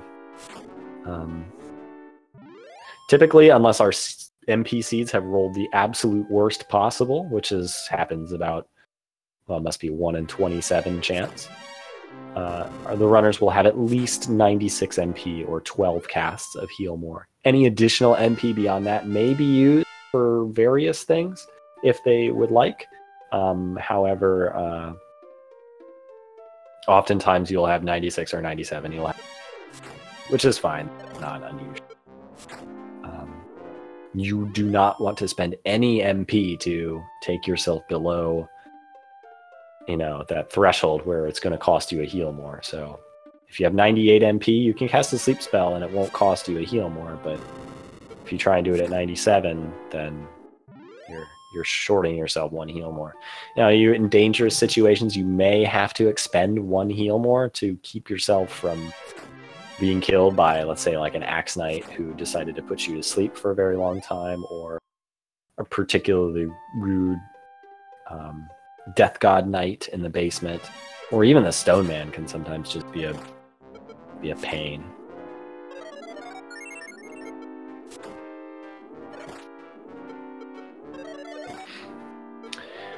But there's not too much going on here. Both runners are just going to be accumulating experience. This whole grind section out here takes about 15 minutes in total to go from where they were at level 15 all the way up to about level 17. There are 4 monsters that they encounter in this region. The Killer Wolf, the Star Chimera, the Wizard, and the Dragon. The Wolf is worth the fewest experience, but he's probably the easiest to beat. Second in terms of experience is the Star Chimera. The Star Chimera is actually probably the worst enemy to fight.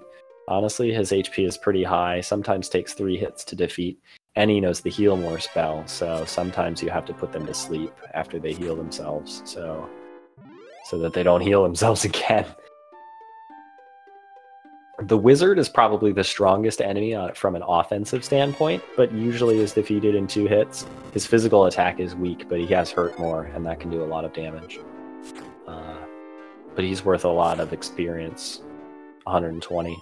And then the Dragon is worth the most experience. Usually they die in 2 hits, but sometimes it takes 3. But they're worth 135.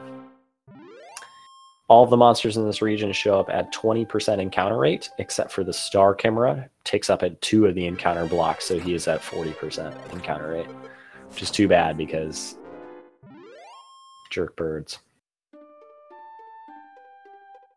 There isn't too much variance as far as strategy or time is concerned. The wolves, the wizards, and the dragons, you're pretty much just going to attack them until they die.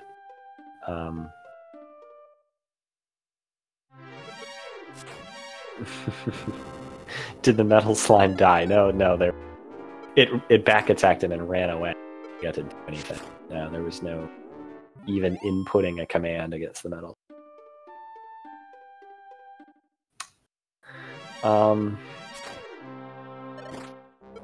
So we're just gonna keep hanging out here, keep fighting monsters. Like I said earlier, the Star Chimera, you can also just repeatedly attack him until he decides to heal himself. Then you'll probably see the runners do this technique where they'll attack one time, then use the sleep spell, and then continue attacking it.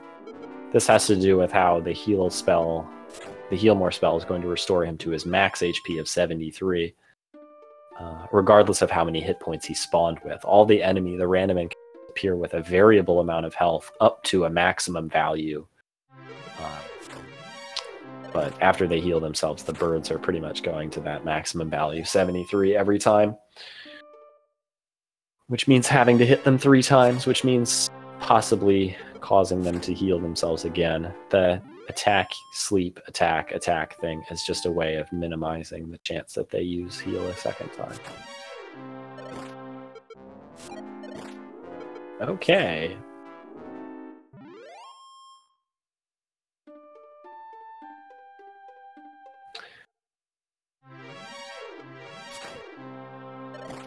So,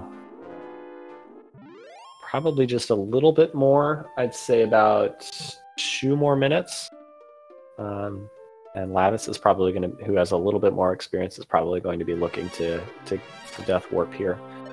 As I mentioned earlier, we've got to get rid of the princess, so there's a candy swamp we'll take advantage of. We'll just unequip her and take another mud bath and get a nice HP MP refill. Get a fresh dragon in the cave. And that's going to be our plan for making our final approach.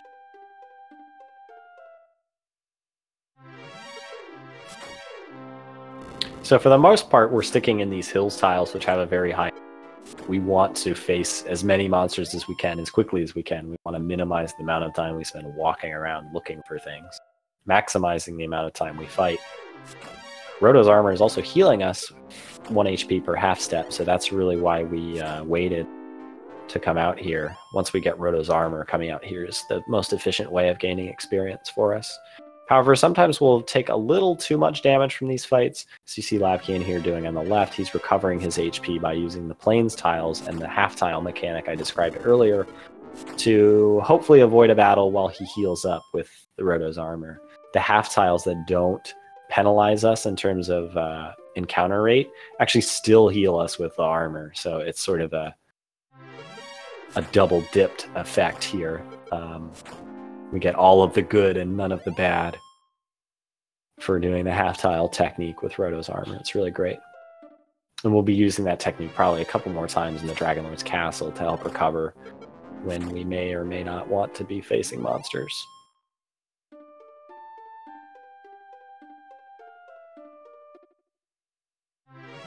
So Lavitz is probably just about ready. He's probably going to check his experience soon. Yeah, there he is. So he's really close to, yeah.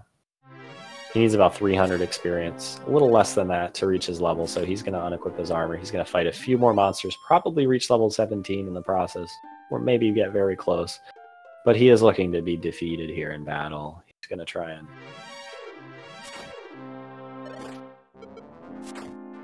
fight one more thing as his HP starts to dwindle here in the swamp. So hopefully he can defeat this dragon, but without the armor equipped, he does a lot of damage. Nope. He was slain by the dragon. Oh well. Killing it would be nice. He'd have 135 extra experience, but not killing it is just not too bad. Lavkian's checking his experience. He doesn't look too far behind either. He's going to have to do the same death warp technique, so... But he's only a couple monsters behind, so yeah, it looks like he's unequipping and getting ready to go here. So the two runners are probably going to have very similar experience lines coming into the castle. Lavitz having a little bit of a head start in terms of physical location. But not much separating these two. As is expected, we came into the grind only about 90 seconds splitting them, so... Being that it's just the strong Melchido grind, not too much happens there unless a wizard gets really out of control and kills somebody, then it's pretty much going to take the same amount of time for everybody. Yeah, it looks like Lavitz has only about 150 more experience. Well, no, less than that. Only about 100 more.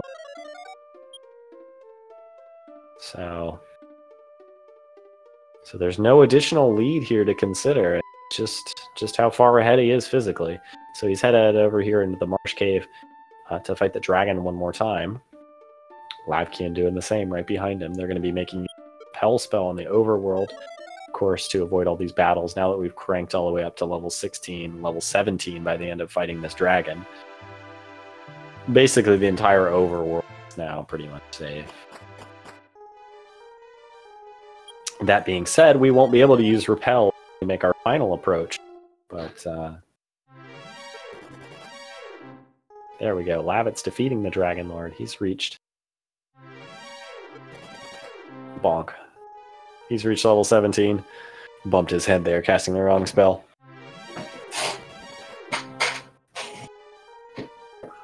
And now he's got to make his way to the south side of the cave, or through to Rainbow Drop Cave. Make sure we trade the 3 quest items for the Rainbow Drop. We'll work our way to Rimmeldar to rest up and fill our supplies. And then it will be off to the final dungeon, the Dragon Lord's Castle. This race is probably close enough to the point where, as I was mentioning earlier, obviously deaths in the final dungeon represent massive time swings, but this race is so close that I bet both players could complete the Dragon Lord's Castle first try, and either one of them could still win the race.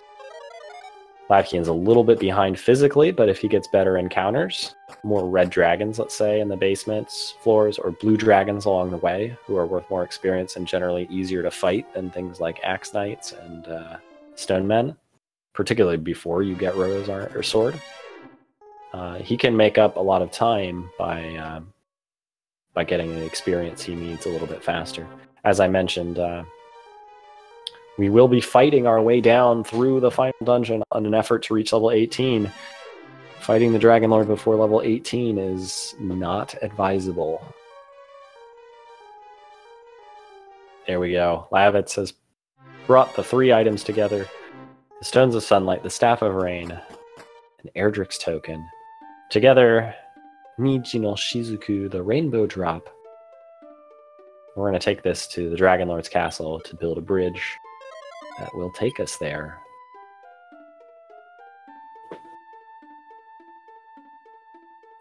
Lavkian using the Repel spell, working his way down. The 2 runners basically high-fiving here as they pass. Very close. And as I said, there's not much of a difference in terms of experience for the 2 runners either. Lavitz is going to cast Repel one more time before entering the town. This effect is going to be preserved through the end, so it is going to give us a little bit of head start. But as I said earlier, spending MP from this point on after resting is basically a no-no. So that means we won't be using the Radiant spell, we'll be using a torch. He's going up here to buy a torch, as well as a bunch of medical herbs. If we do need to heal ourselves, supplement healing outside of battle, we won't be using the heal spell or the heal more spell. We'll be using medical herbs, as well as mostly relying on Roto's armor. So with Roto's armor being so powerful, fighting monsters in this final dungeon actually becomes somewhat manageable, particularly on the earlier floors where it's mostly just the same encounters as we saw earlier. But as we work our way further and further down, the monsters are going to get more powerful. We're going to get access to Erdrick's Sword most of the way through the dungeon, and that's going to up our killing power quite a lot. In particular, the Axe Knights and Stone Men are going to be much more manageable. From there on, we'll be heading to the very deepest floors of the castle, which have the strongest enemies in the game.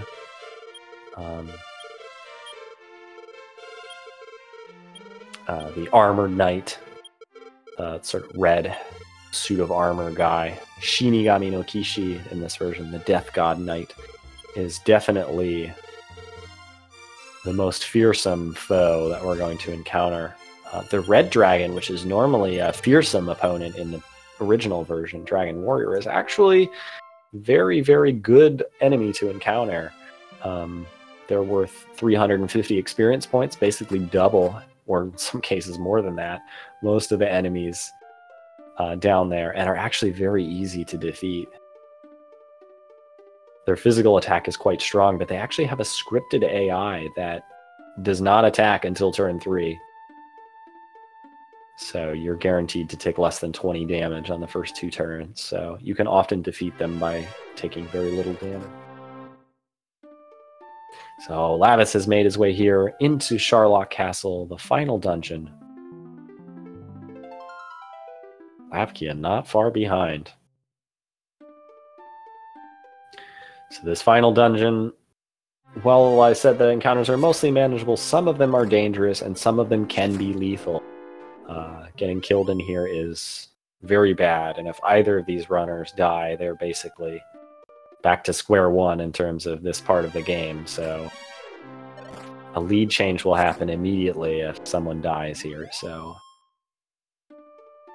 still anybody's race. It's not over until someone defeats the Dragon Lord here, as Dragon Lord 1 can basically be a huge thorn in anyone's side, no matter what level you are.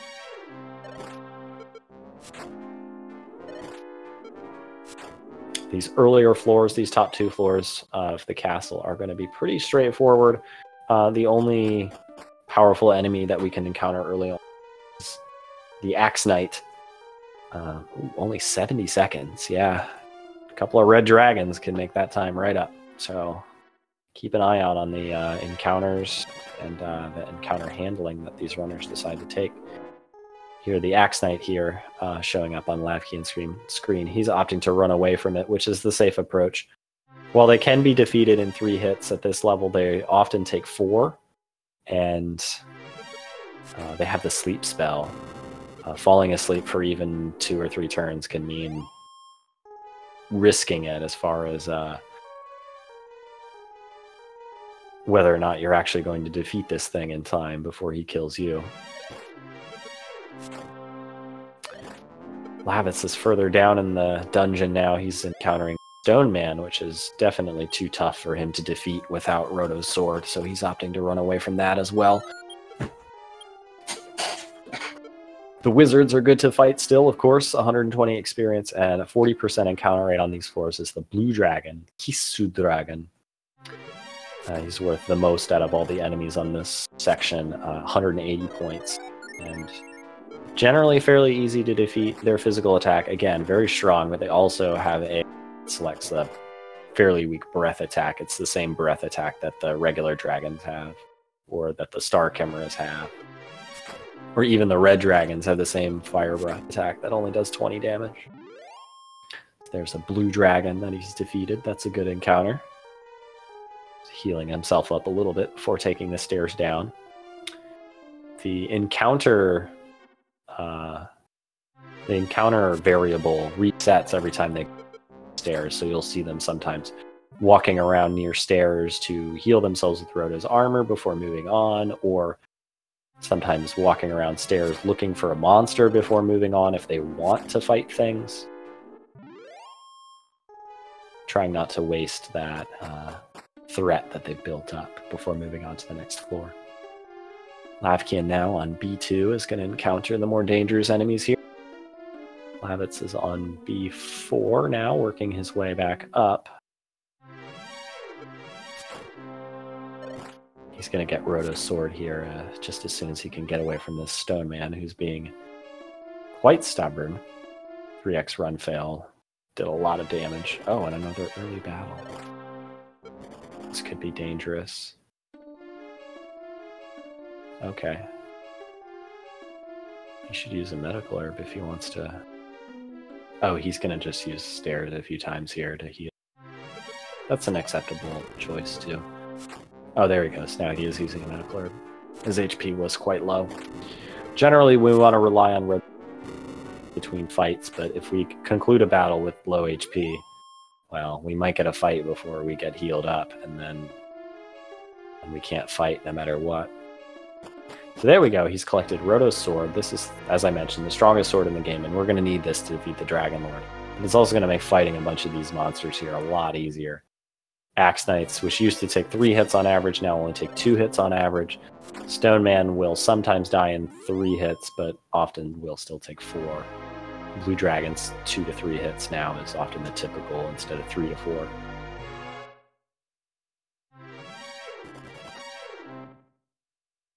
All right. Yeah, we've got our... Hopefully we'll...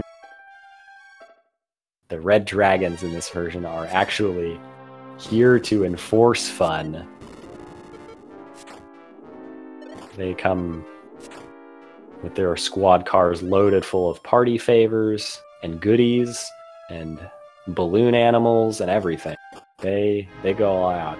It's a great time when the fun police show up here. But we won't be seeing them until the next floor. For now, Lavitz working his way down the next section here. He's going to fight a few of these guys on his way down. He may check his experience before moving any further. Typically, you don't want to advance into these lower floors until you have about 1,000 experience or less till next level. Ooh, critical hit against Stone Man. Kaishin no Ichigeki. Stone Man was defeated.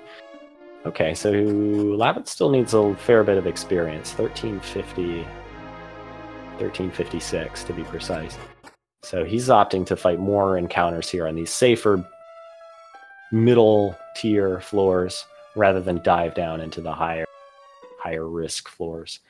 The Death God Knights, the Armor Knights show up 40% of the time and are not really fight. In fact, will often make your life more difficult than it's worth. So the monsters up here are much easier to fight. We can fight everybody up here with no trouble.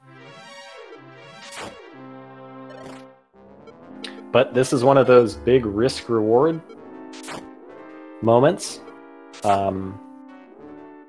If you do want to chance it, you can dive down and just hope that you don't see Armor Knight. Hope you see Red Dragon instead. Ooh, I just missed Lavkian's experience. He just checked it. I missed. But he's deciding to stay up here as well, so he must not be comfortable moving on just yet.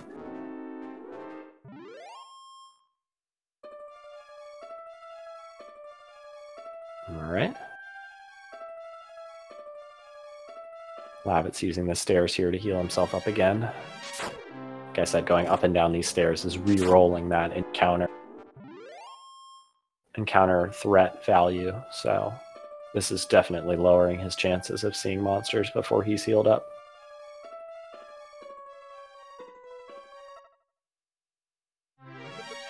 Alright, both players probably just looking to fight a couple more enemies. Alright, Lavitz decided he wants one more encounter before, I think. Lavkian using the same stairs trick here to make sure that his HP gets to full before moving on. He's ready to dive. Lavitz's experience might be just a tad higher, so he may not be as reliant on encounters here. Shinigami deciding not to heal himself, so Lavkian will defeat that. This is very close here. Lavitz opting to fight the Shinigami here, but once they heal themselves, it becomes very difficult to fight. Opting to run away after it healed himself is the right idea here. Oh, Lavkian unfortunately getting in a very bad spot against Shinigami. Having to run away, but deciding the run rate was not as good as he'd like. Used the heal more instead.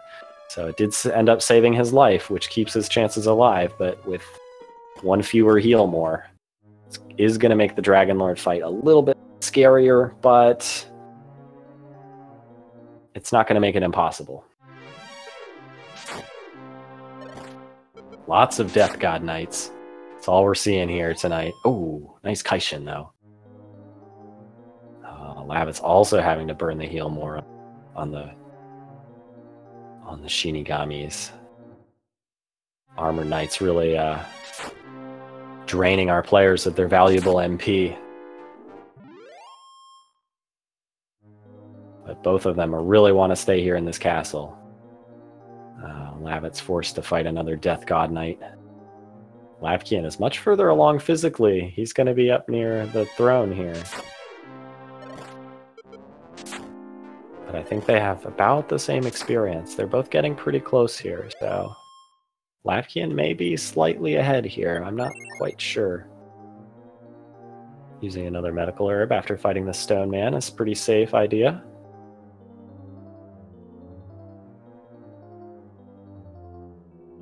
This is very close. Both runners are down a heal more. Concerned, but Either way, experience is very close. They're both basically here at the end, so it's going to be whoever hits 18 first, and then whoever wins the battle. But the first player to 18 has a good chance at winning this race. Lavkian, unfortunately, having to invest another heal more on these really rude Shinigamis. He's down to 80 MP now, which is starting to put him in kind of a dangerous place. He probably will not invest any other additional MP in trying to keep himself going. Lavitz looking for battles, still looking for battles. Wow, so many armored knights. Red Dragon. Oh, finally, Red Dragon making an appearance on Lavkian's stream. So as you see, his first action is Fire Breath, second one is Stop Spell, third one didn't even happen. Both players reaching level 18 now, pretty much the same time. Both players are going to get their HP filled up using the half-tile technique as well as possibly a medical herb, and then begin the fight. Lavkian beginning the fight just seconds sooner, but his MP is lower. This is extremely close, so Dragon Lord 1 is the first part. It takes 7 hits to defeat him, but we gotta knock off 2 every time he casts Heal More on himself. He also has the Sleep spell, which can cause us to die. Both players encountering a fair bit of sleep shenanigans here. Once our HP falls below 40, we're gonna have to heal ourselves. But as long as we end the battle with at least 55 hit points, which is why we're keeping track of the HP totals here. Oh, okay. I must have missed a critical hit on Lavkian's stream, I think. Or maybe he just got no sleep, or no heals. So he's at 64 MP with 2 medical herbs. Opting to use medical herb on turn 1, that's correct.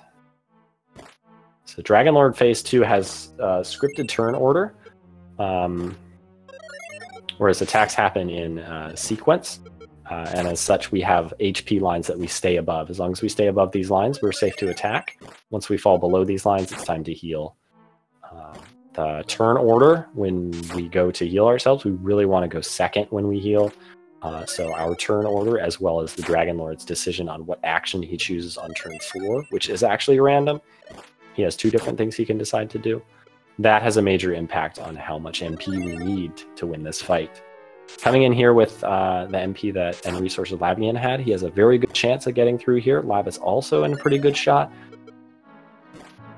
But Lavkian just a little bit ahead in terms of the fight progression. His MP is running out, but is close to winning. Oh, Kaishin no Ichigeki, critical hit. He's going to make sure that he defeats the Dragon Lord.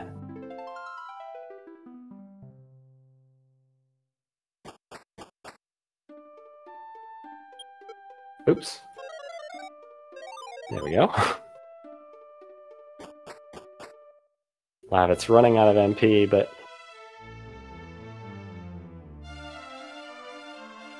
Oh, just barely not enough. Close. But that's gonna settle it. Lavkian defeating the Dragon Lord just a little bit ahead of Lavitz. Lavitz, unfortunately, did not defeat the Dragon Lord this time around. Now in a race scenario, if both players were defeated, both of them would have the option of simply casting Return, casting Repel, and working their way back to try again. In this case, however, Lavkian is the first one to defeat the Dragon Lord, and he will be winning. GG. Thanks to everybody who watched. I hope you enjoyed today's race. Lavitz is walking his way back. Looks like he wants another crack at it.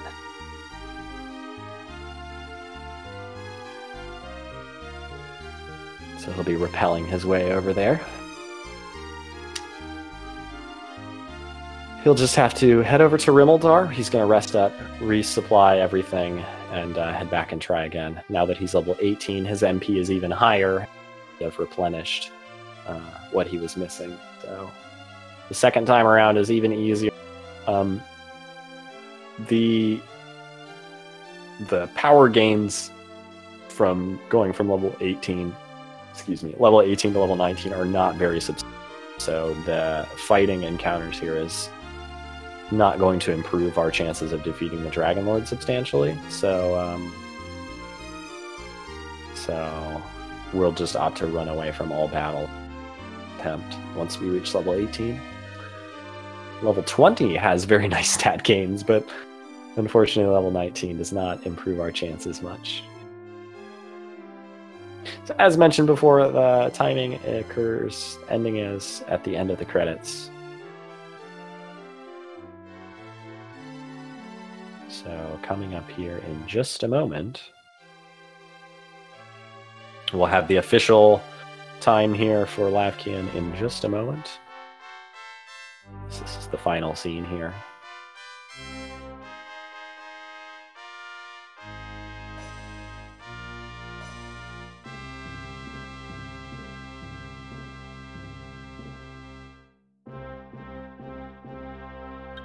Hey, mind if I jump in here real quick?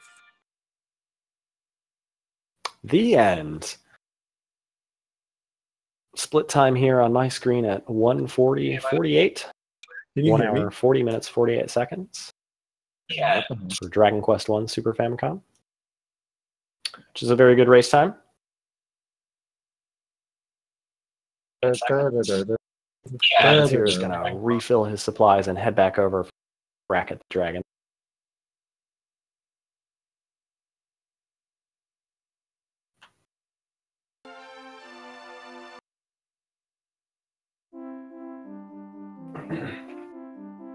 So he's rested up, purchased another torch, refilled his medical aids. Hello, hello, hello. He's ready to go again. So, in regards to the race, I hope everybody really enjoyed today. It was a really good race. I think it was really close. We had some good lead changes at different points. Coming into the castle, it was really close and tense, and it was really fun to see how Lavkian was able to make up that time. Able to finish up the Dragon Lord fight, even though he was down a fair bit of MP. But Dina, can you hear me? all in all, he did a great job there at the final dungeon and finished the boss at the end. Lavitz, who otherwise had a very good run, except for the little hiccup in the mountain cave, stumbling here at the very end of the castle. But that can be the problem. Sometimes the Dragon Lord is cruel.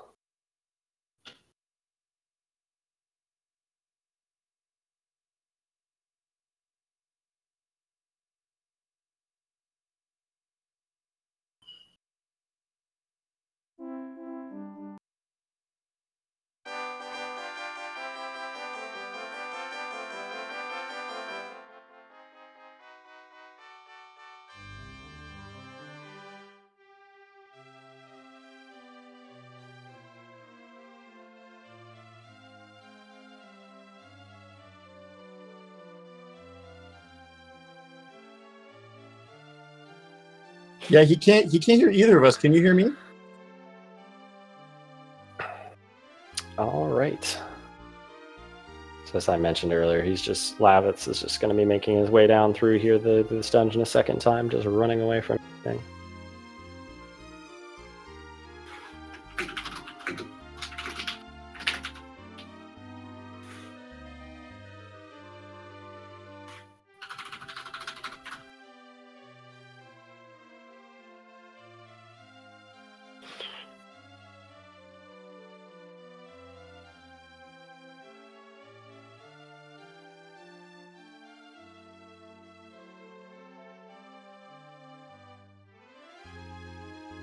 Yeah, I'm talking with Lavkian a little bit about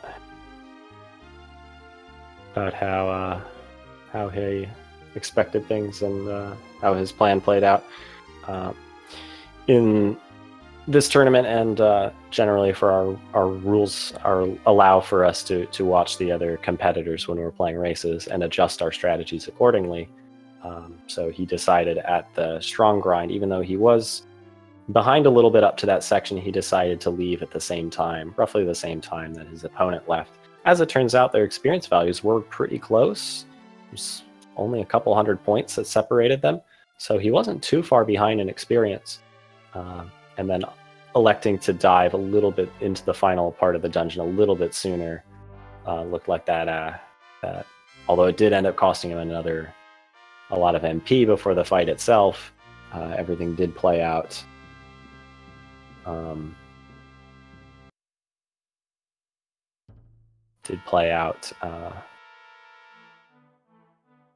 Well enough in the end, with the very close Dragon Lord fight, including the critical hit at the end that I'm not entirely convinced was strictly necessary, but it definitely helped make it a lot safer. It may have come down to turn order or damage rolls for the final turns, which is not what you want to rely on.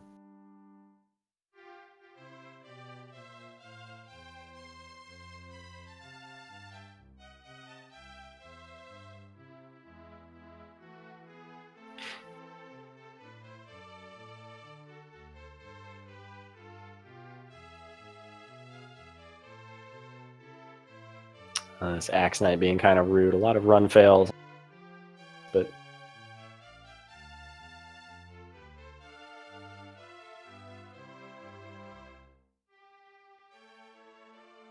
Bopo's going to hang in there on Lavitz's stream. Just a little bit further, we'll be back to the final battle here.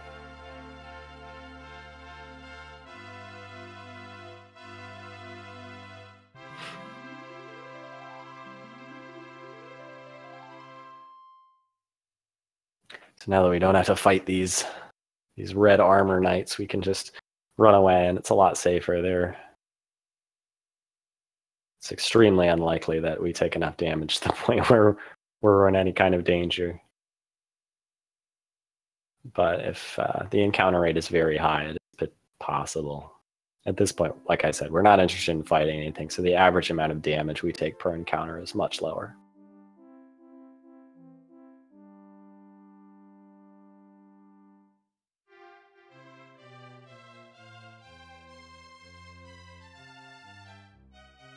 Just a little bit further, Lavitz is going to be working his way around.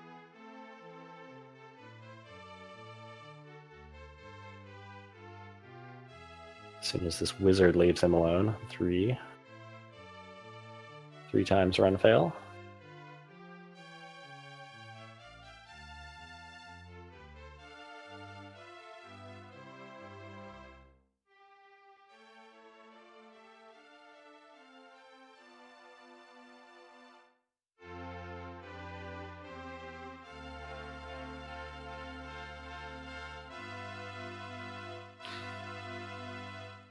Okay, that should be it. His conditions should be good, so he's ready to start the fight.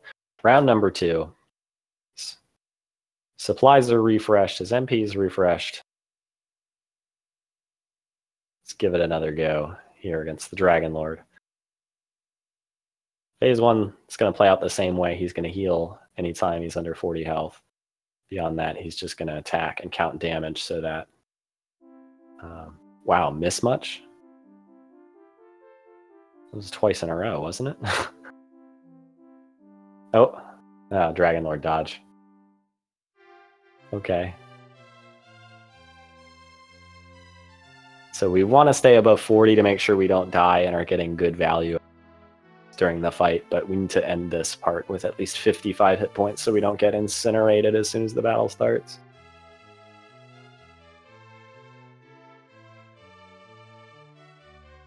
So with 72 MP, plenty of medical herbs, provided the turn order is respectable and the menuing is correct. That's good there. Oh, dodge. That's funny. Yeah, he should have no problem. And a critical hit. Wow, yeah, he... defeating the Dragon Lord from here. He'll simply use a medical herb. Attack. Probably only need a couple more heals from this point.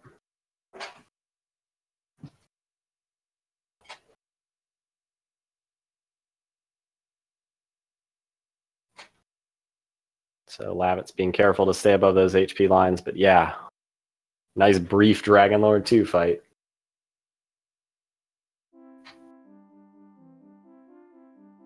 The Dragon Lord was defeated. The And now with the Dragon Lord slain for Lavitz, all he has to do is return back to the castle and talk to the king. And we'll collect time here at the end.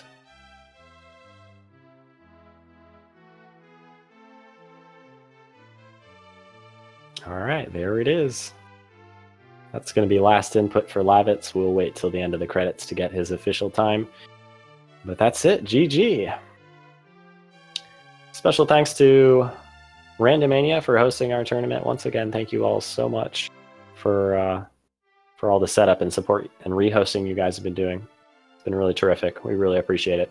Thanks so much to everybody who came out and watched today. I hope you enjoyed tonight's race. It was a really good one. Nice close race throughout the whole part here at the end. Separated a lot by the Dragon Lord at the conclusion. Leading up to the Dragon Lord was definitely no way to tell who was going to win until the very end there. Definitely give a support to our runners here, Lavkian and Lavitz951. Follow and support them if you are not already doing so. You can probably get a link here in the chat for their channels. And definitely continue to check out Randomania right here for more really cool events, as well as the continuation of the Dragon Quest I Super Famicom tournament. We'll have more rounds of that coming up before you know it.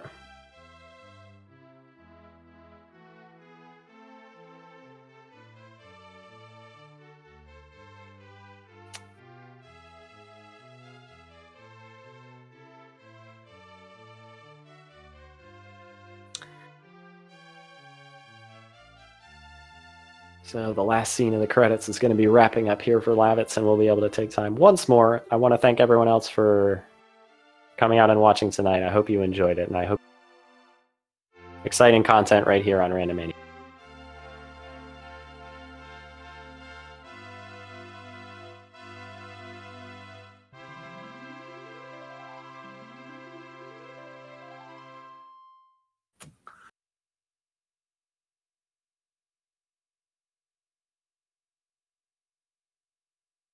Well, almost there.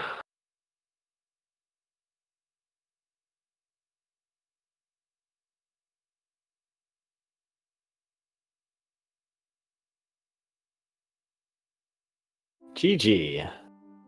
All right, so unofficial, official time, 1:52:30.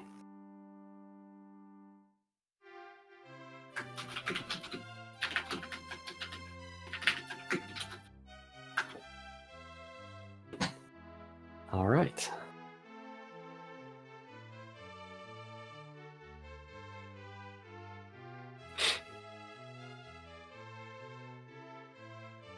All right. So once again, thanks so much for everybody watching. I hope you enjoyed the race. It was a pretty good one. We got some events coming up for you. Wednesday on Randomania is going to be 10 a.m. We have Final Fantasy Tournament 4th round pairings, and 9 p.m. Eastern Dragon Warrior Randomizer weekly races. So if you enjoy Dragon Quest and Dragon Warrior, don't miss the Dragon Warrior Randomizer races. Thanks so much for Randomania for hosting us. My name is Sumdiener, and I hope you had a great time here. Have a great night.